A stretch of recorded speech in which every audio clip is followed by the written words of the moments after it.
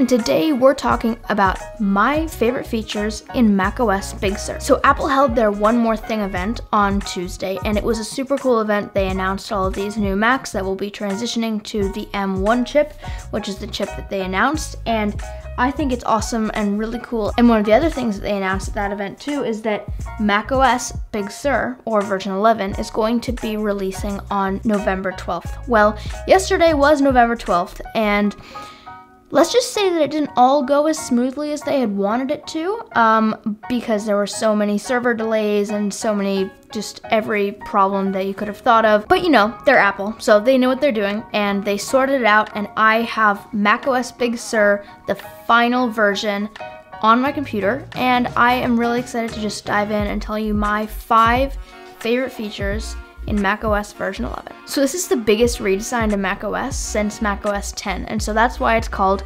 macOS version 11. I love all of the new icons, and I love the new interface, and it's just such a UI improvement. It's so amazing, and that's what I'm going to start with. So the dock as we know it has sort of fundamentally changed, and I was on macOS Catalina yesterday, and it seemed like a massive redesign and so amazing last year, without anyone knowing that macOS Big Sur was coming this year. And it is a total redesign, and it is totally and wholly incredibly beautiful.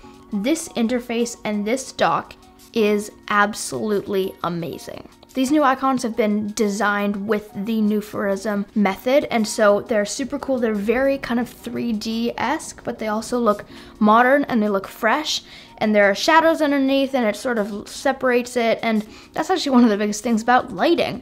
And all of the new Apple icons as well have gotten refreshes. And let me just talk about my Twitter icon. Yes, I downloaded a Twitter icon and planted it in this. There'll be a link in the description below to the one that I used. Twitter doesn't have a redesigned icon, and so it looks sort of out of place. And so I downloaded one from the internet and planted it in, and I'll have the links in the description below on how to do that and everything. Super cool, and there are some designers that have taken it upon themselves to design their own icons for their macOS Big Sur UI as well, which I think is awesome. And I don't think I would ever be able to make these icons, but I'm pretty impressed with the people who do. So this entire UI is completely redesigned, and that brings me to my second favorite feature, which is the new control center. So up here, as you can see, you just literally click on this little control center, which looks quite a bit like the one on the iPad and the iPhone.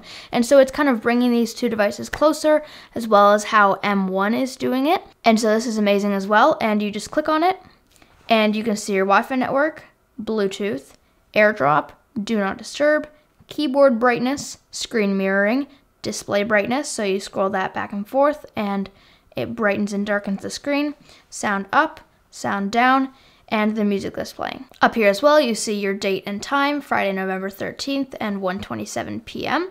You can see Siri, and you can see your battery life. My battery's at 20%. It's actually had better battery life. It's very efficient, and the operating system is not using as much battery. This has lasted for a lot longer, which is awesome as well. You can see your Bluetooth. You can see your keyboards. And then you can also see all of the other things on your control center as well, and your control bar, Finder, File, Edit, View, Go, Window, Help, all that stuff, and then the little Apple logo. And all of it is kind of redesigned so that it looks modern, and it looks really, really nice and just very fresh, and it feels like it's going to be fresh for a while. Okay, my next favorite feature is the Safari redesign. So I've always been on Chrome because I thought that Chrome looked a lot better than Safari, and Safari was just trash, didn't look any good. But now Safari looks so much better, and all of the apps on Apple's suite look so much better. And so if you just click into Safari, you're able to see all of this stuff. And the other thing is that's amazing is that on Safari now there's a whole new UI.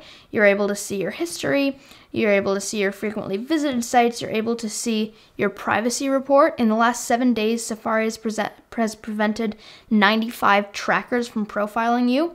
And so what that basically means is that they're preventing 95 trackers from tracking you around the web and figuring out what you like to shoot ads at you and stuff like that. And that's awesome as well, and that's something that I really like too. And you're able to click on that and you're able to see the different things. Like Apple Toolbox, Wired, Fox News, 9 to 5 Mac, Input Magazine, DJI.com, OnlineConvert.com, Reddit, 365 Web Sources, and all of these. And actually, it shows you the number of trackers per site that they've stopped. And I downloaded something from Apple Toolbox, and so I'm a little bit concerned that number of trackers has 38 trackers who tried to track me. So that's a little concerning, but you know, that's all good. And you can see that on the corners over here, they're a lot more rounded, and you're able to see all of these cool different features that you're sort of seeing here that I think are really awesome and I think are super cool. And I'm really, really interested in how this works, just because it feels like it's gonna be really interesting to just kind of have it snapping around and really quick and really fresh and really modern. So I really like this as well. Okay, my next favorite feature is the Finder redesign. And so you can just go into here and you're able to see that this looks actually quite a bit like the Finder or the Files app on your iPad and on my iPad Pro. And so we're able to see these things, and we can see that we have all of these new icons, and they look really fresh and they look really nice. And so I really enjoy these as well, and I think they look awesome. We're able to see our different applications and stuff like this.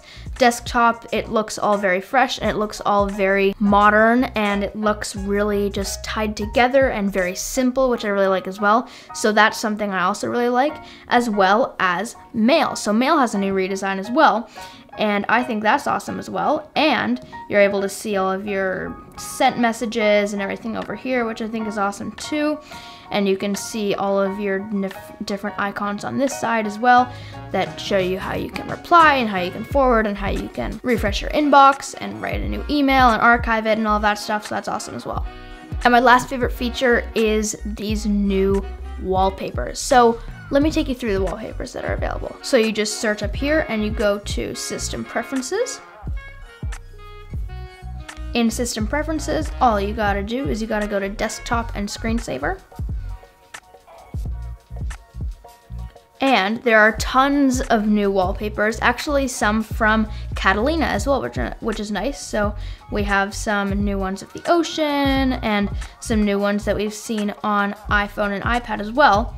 And so now I'm just gonna take you through each of the newest wallpapers.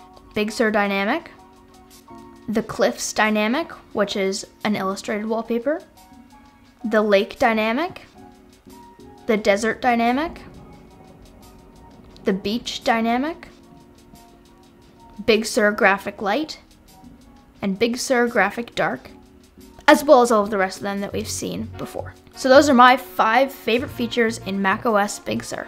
Thank you guys so much for watching. If you enjoyed this video, hit the like button below, really helps the channel out. Subscribe below if you're not already, and comment below if you have any questions for me, or if you just want to make your voice heard. Something we need now more than ever. Bye!